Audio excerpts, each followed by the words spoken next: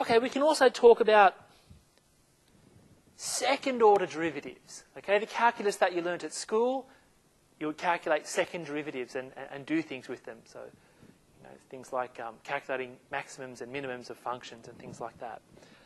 Yes, there is analogues for these partial derivatives.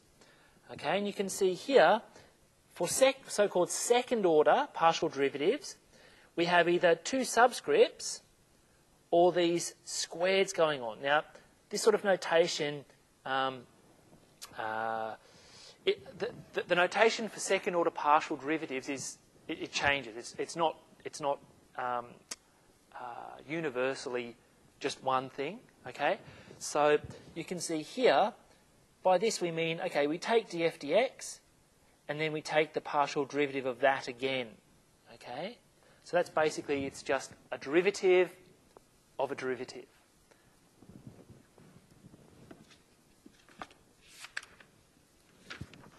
Now, one thing that's important to point out, there are 4 second-order partial derivatives, and the two in the middle are known as mixed partials, because you can see you've got x's and y's here and here. All right? Now, a reasonable question is, does it matter which way I differentiate? If I sort of switch the x's and y's around here, does it really matter? If I see here, I've differentiated with respect to x first and then y. Here it's first with y, then x. Okay, now the order in general is important. Okay, but there are we're going to see a very important exception in a little while. But let's calculate some second-order derivatives and see how we go.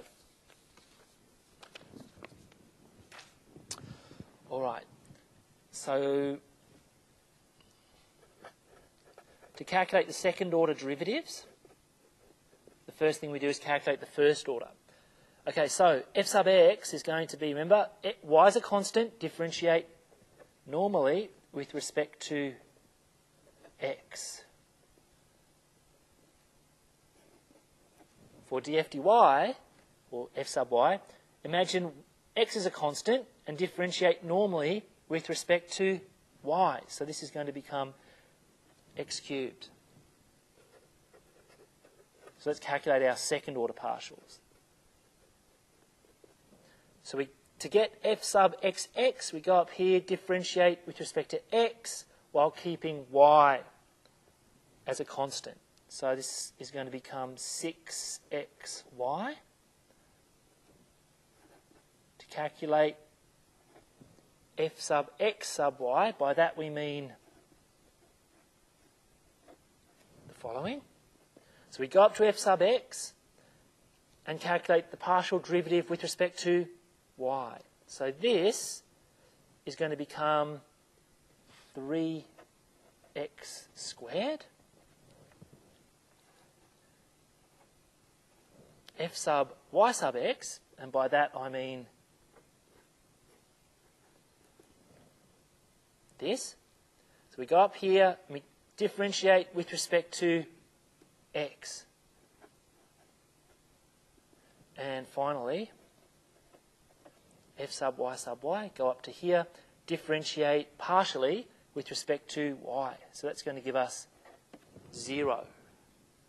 Okay, so we've quickly calculated the 4 second-order partial derivatives, and we're asked to notice something about the mixed partials. Well, there's one mixed partial, and here's the other one. We see that the mixed partials are equal. Now, in general, that's not true.